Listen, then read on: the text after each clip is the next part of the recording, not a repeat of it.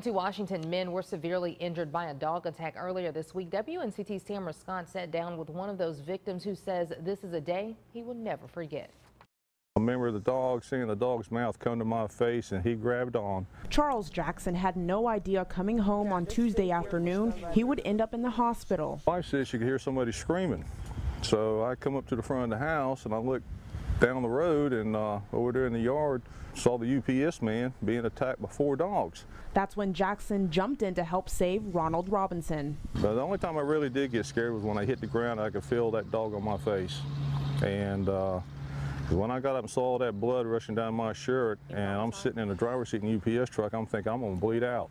Jackson is recovering from a severe J-shaped rip through his cheek. According to the police report, Robinson was treated for severe injuries to his legs. The dogs are being held in quarantine for 10 days. Animal Control Chief Billy Lassiter says situations like this are difficult, and the dogs face a gray future.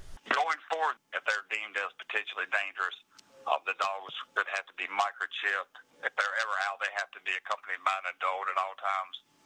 But they do have to be leashed and muzzled if they're allowed to get them back. Jackson says he's never had an issue with neighborhood dogs, but now he keeps an extra eye open. I've heard stories about this, but I realize what the people are talking about now because I've been through it.